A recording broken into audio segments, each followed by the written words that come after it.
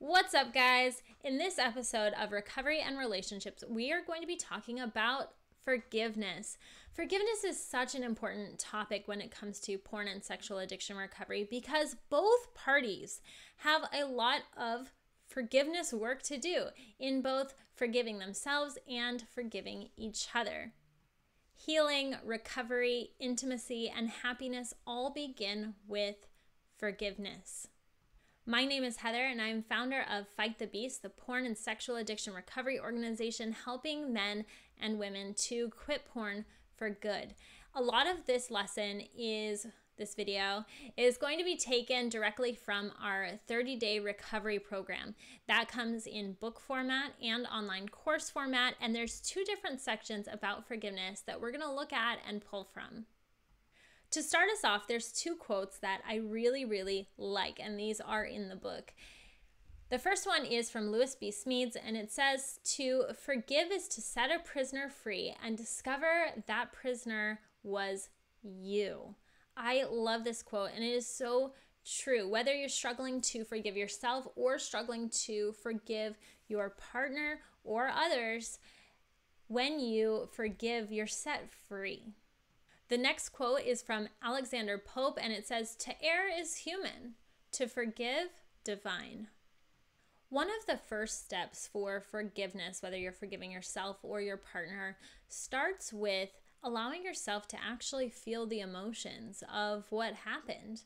Allow yourself to feel the grief and the sadness, not to give into it, not to overindulge in self-pity or pain and to wallow in the drama of it all, but to sincerely allow yourself to say, that hurt.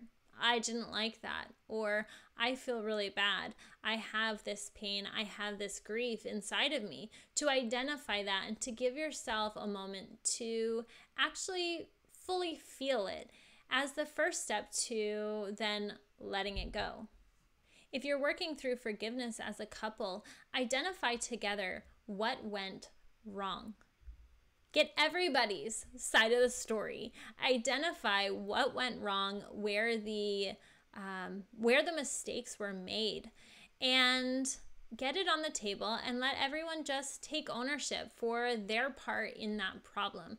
You can do this as an activity. Hopefully it doesn't spark an argument and everyone's coming to the table with, eagerness to put the past behind you and to have that forgiveness. But having that conversation of, here's where we went wrong. This is not the direction we want to continue to go. Let's identify what things we don't want to repeat. The next part of this is to establish a plan for changes. How are you going to fix those things that went wrong? What is the plan? What steps can you or both of you take so that there can be a new phase of trust and growth and development in the relationship, so that you no longer have to feel like you're hanging on to this past track record. So you have faith and confidence that things are going to change from here. Write out that plan. Do your research on what you need to do or what you can do as a couple so that you can have those positive changes and can let go of the past. The next and the hardest part of forgiveness is making the choice to actually start to let it go. How many of us like doing that? It is really difficult to make that choice and to take it seriously and to stop bringing up the past, right? For one, you might get frequent flashbacks, thoughts of the past. You might hear comments. There might be things in your life that are triggers for those past negative experiences. But after you make the choice, I'm going to forgive my partner or myself for such and such, you have to start to weed those negative thoughts out of your mind. This is a process, right? Those thoughts don't just disappear all at once. That anger doesn't just disappear all at once. But if you make that conscious choice to forgive, now it's time to start weeding out those negative thoughts.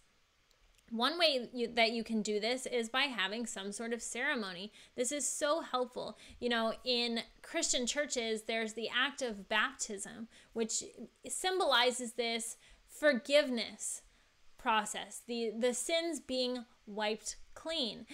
In many ways, and in other cultures, there's other symbols and rituals for forgiveness. So this is something that you can do. Maybe there's lots of silly rituals, symbolic things that you can do. Burning strips of paper with things that you're going to let go of, burning old memories, just choosing to let those go, and then making a promise to yourself and your partner to stop bringing them up so that everybody can have that clean slate that they deserve to become a better person moving forward. Something else that can be really helpful in forgiveness is identifying positive outcomes that came from the negative experience or the pain or the hardship or the mistake that was made in the relationship. This can be kind of hard to do sometimes, but I promise you there is always a positive in there. Maybe it helped spark conversations on intimacy. Maybe it helped you guys to understand each other better. Maybe it helped everyone to grow, to become tougher, to work through negative emotions. Maybe it triggered therapy, and now therapy is helping you guys to have a better relationship overall. Whatever it is, find some positives, either together or individually, that came from the negative experience so that you can let the bad parts of it go and just be grateful for where you're at now and where you want to move to. Another activity that can help you feel motivated to forgive your partner is journaling or meditating on how forgiveness will actually improve your life. And this is one of the activities in our 30-day program, is working through why forgiveness is so important, why it's a positive. So take some time to think about it. How will forgiveness help you and your partner in the journey to healing and recovery? And finally, the last step that we're going to talk about is to show your forgiveness, to show the change. Keep showing that you're making an effort, right? They say that an apology without change is just manipulation. I've heard this on social media. So show that you've actually changed. Keep doing the work that needs to be done so that you don't revert and go back into the mess that you just forgave and tried to get over with each other. And some other tips on showing that forgiveness is change the way that you talk about each other. Not just cut out the negative, but actually allow that person today to be different.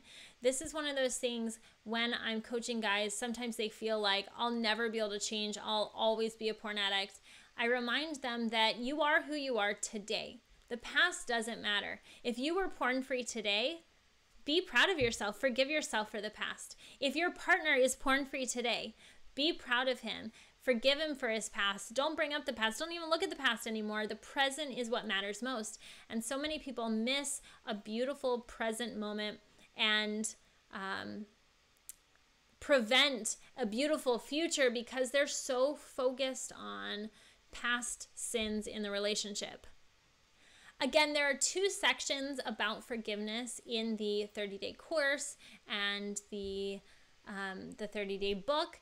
One of them is called Forgiveness, and the other one is called Making Amends, and that is all about how to apologize to your partner and gain their trust back. So if that's something that you're interested in, definitely check out the book or the online course, and check out the link below to learn more about how you can recover from porn or sexual addiction and how to help your partner recover from porn and sexual addiction.